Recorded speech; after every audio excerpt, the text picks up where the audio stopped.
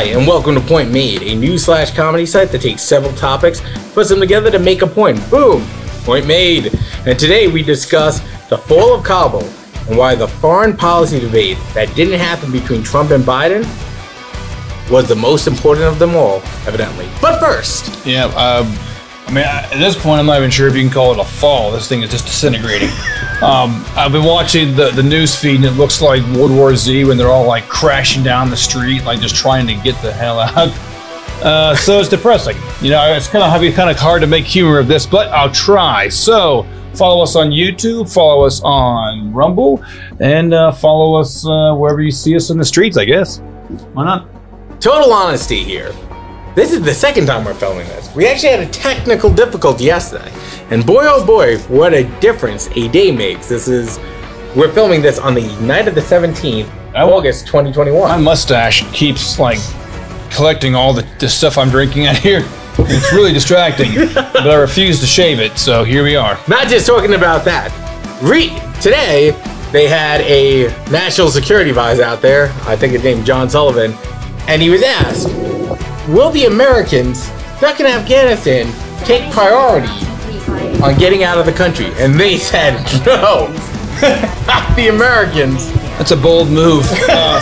You know, look, I've been pretty straightforward about this. I think we should help, any of the, interpreters or anyone who's helped us during this war. However, they have to be properly vetted because, to be quite honest, not everyone who's worked with us has actually been on our side. There have been IEDs and things planted by people who were our allies. But before we do all that, we need to take care of actual American citizens first, right? Like, I can't believe this is even a debate. Like, I can't believe this is even a conversation. Like, are you insane? Like, you people voted for these guys. Like, oh my God. Like, what? This is crazy. If you think the Taliban's going to mistreat some of these Afghanis, wait till they get their hands on an American.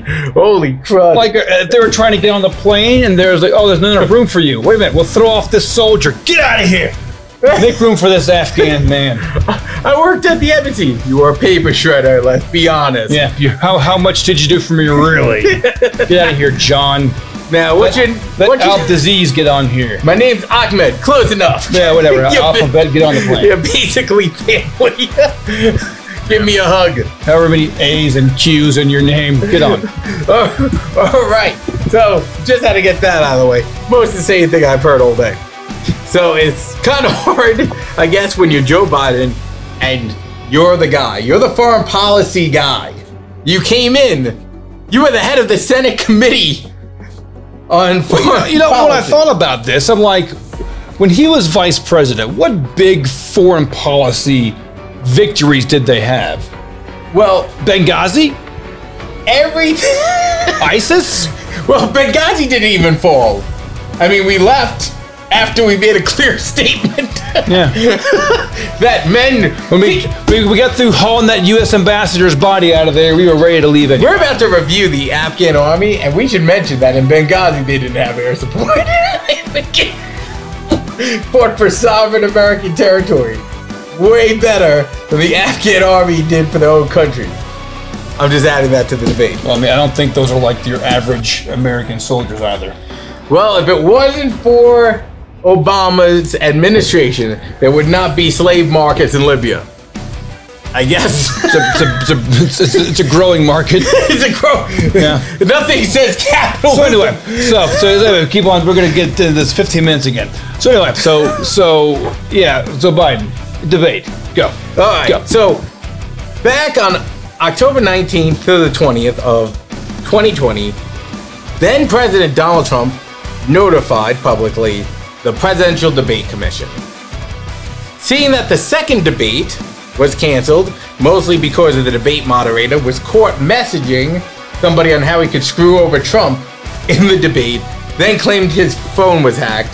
Then the FBI got involved, proved his phone was hacked, and that guy was fired. Which the fact that so many people in politics and news was trying to get rid of Trump should tell you something. So only to be fair to Donald Trump and not help out Joe Biden at all, the presidential debate decided that the third debate, which was going to be on foreign policy, should be canceled because now that was the second debate and should just be a regular debate, not to help Joe. Did I mention they weren't trying to help Joe Biden at all? I mentioned it once or twice. So, if that debate had happened, would he have been able to tout that he was a foreign policy wizard? No, there's just too many glaring omissions of fact that would just destroy him. Like, I cannot believe, what has he been right on? Like, look. I know. You know, sometimes you gotta make a hard decision, right? But this has been such a bad withdrawal. He must have been somehow impaired before this. Like, this couldn't have been like something that just happened. Like, it's so bad. Like, this is such bad optics for America and bad for our, look, what do they say? Be a good ally and a bad enemy. Now we're bad allies and good enemies. We're nice to our foes and we're horrible to our allies. Who the hell is going to work with us in the Middle East now? Anybody? We'll give Iran bags of cash to then funnel to freaking Afghanistan, and so that Al Qaeda can make more bombs. I'm sure. God, like, how would this guy have done in a debate? What would he have said? I mean, like I said, if you had seen him, even when he was questioned about the cages, when that came up, who built the cages? And you do it. Who built the cages, Joe? You saw Joe Biden literally try to shrink himself, and I thought he was succeeding. I thought he was like Pittsburgh Steel Co. They built him. Not me. Dumbass.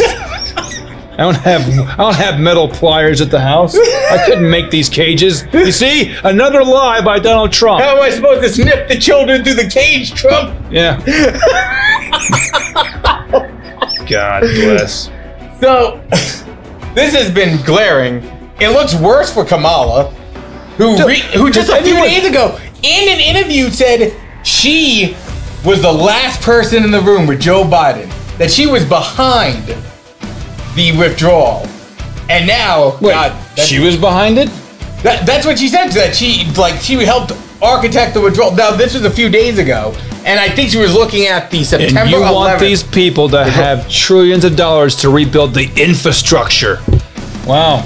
If they can't even move crap from one place to the next in an organized fashion, dude, she's been totally silent. Dude, look, you guys, you people out there who voted for these people, wherever you are, you get the people you vote for, and if you're gonna try to somehow at home convince yourself this is good policy, I mean, good luck. So very quickly, now that we know that Trump would have trounced him.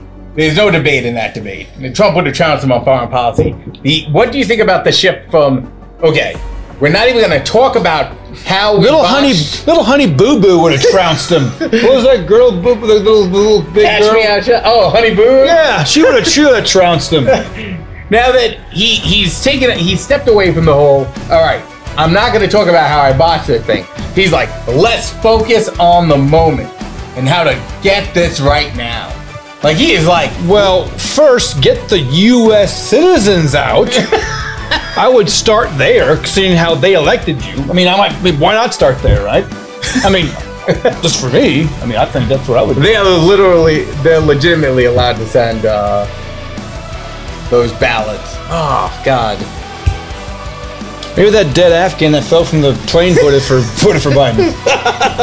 Oh, God. They found one dead in the landing gear. You know, I make light of it, but, you know, I want to say this. How desperate do you have to be to do that? Very desperate. And so anyone out there who thinks America's a bad place, there are people willing to try to fly on the outside of a jet to get here. There are worse places to live, my friends. Stay thirsty. Point made. And I'm the guy.